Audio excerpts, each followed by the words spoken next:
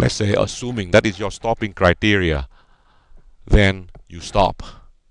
So when you stop, your answer will be equal to the midpoint of these two values, lower bound, upper bound.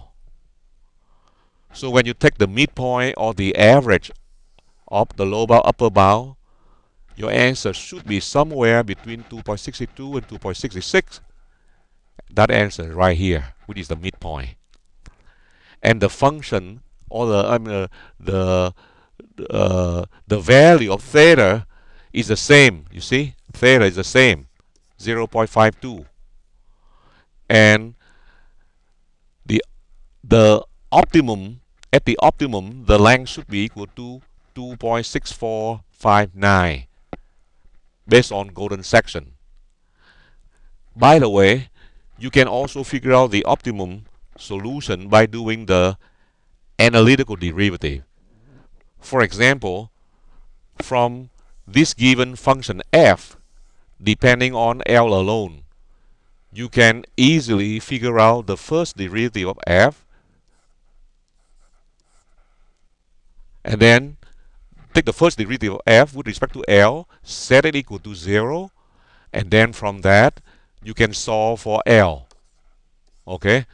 And if you do analytical derivative, you will see the answer is should be very close to the answer that you got earlier using the golden section method.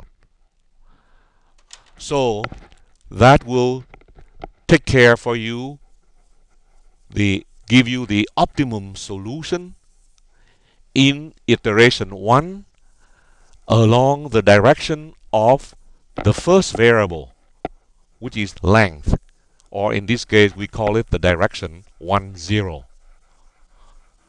That itself does not complete even iteration 1 yet, because you have to continue to do the similar thing for the second variable, which is theta, or we call it the direction 0, 1, as you will see in the subsequent slides. So let's see what happened to the next few slides, okay? So here it is. Now you remember at the end of iteration 1, after you finish the optimum solution in the direction 1, 0, you know the length should be 2.6459. So now when you try to do the iteration 1 but in the direction 0, 1, that means in the direction of the second variable theta, all you have to do is you go back to the function f again, but this time you keep the variable length is a fixed number. So whenever you see the length, you just replace by 2.6459. Whenever you see the length, you put 2.6459. Whenever you see the length in the formula, you replace by 2.6459. That is the value that you got from the previous slide. So now the function that you want to optimize in the direction 0, 1, that means in the direction of the second variable theta, is given by the first equation here on the screen. Well, that is easy because now you can see the function f now depending on only one variable theta, a function of only one variable theta. So you can easily obtain the optimum solution along the direction 0, 1, or along the direction of the second variable theta by using golden section again. And using the golden section again, I'm not going to waste my time a lot.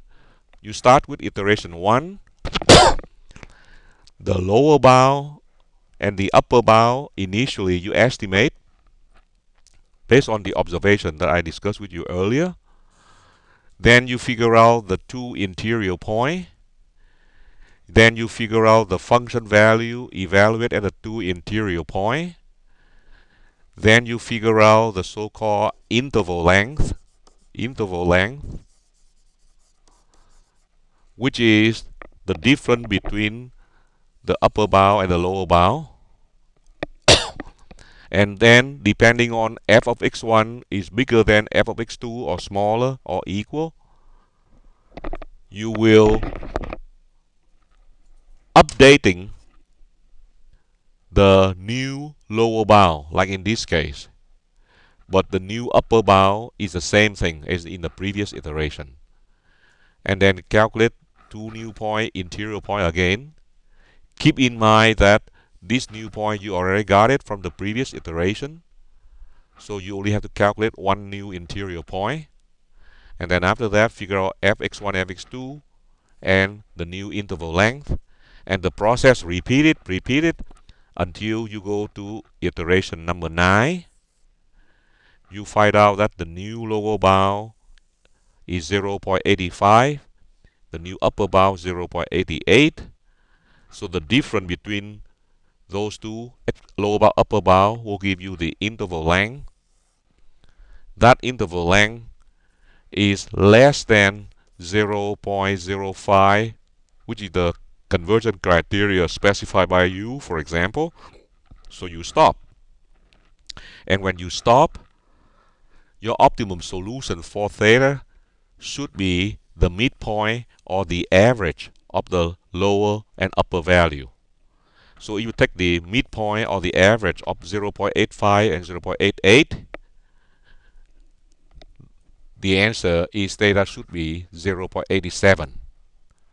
So to summarize it, this value 0.87 you can obtain by the golden search method, or you just simply, from the given function f, you just set the derivative of f with respect to theta equal to 0.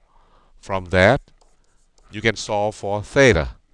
And that theta should be very close to the numerical result that you got here, which is 0.87. So, to summarize it so far, what do you have? At the end of the first iteration, you figure out the optimum solution for L is 2.64. The optimum solution for theta is 0.87. And that will complete one iteration. And then you repeat the same procedure again for iteration 2, 3, until you cannot go any further. And then you will see the optimum solution we obtain at the end, at the very end, will be what? L should be 2.00 something, and the angle theta should be 1.044 radian. You obtain that after 5 iteration. Okay? And that answer is very close to the exact answer. That is the end of the lecture. Here is the acknowledgement. More information you can find in the mathforcollege.com. Thank you.